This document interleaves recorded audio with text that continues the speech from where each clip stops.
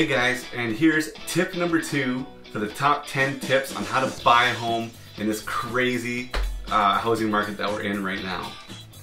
So tip 2 is work with an awesome realtor like myself. Most people's impressions of a real estate agent and what we do is that we simply turn on the light switch and then sit back and relax. And that couldn't be further from the truth.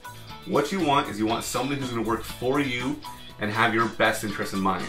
So if you have a very specific need, for example, I want a one-story bungalow in this neighborhood.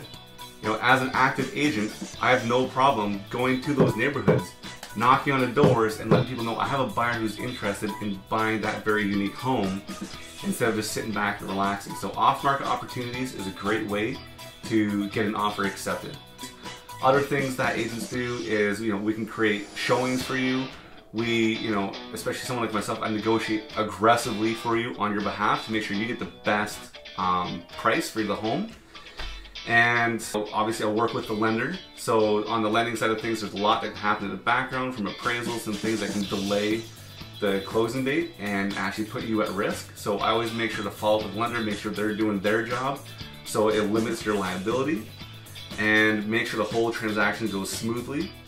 There's, work with other agents to see what's coming soon, get you in there before it even hits the market. There's a lot that can happen for an agent who is active. Working with a realtor, definitely very important to do in this market. It lets you stand out above the rest and it gives you the best chance of success. So until then, if you can, buy with Bar.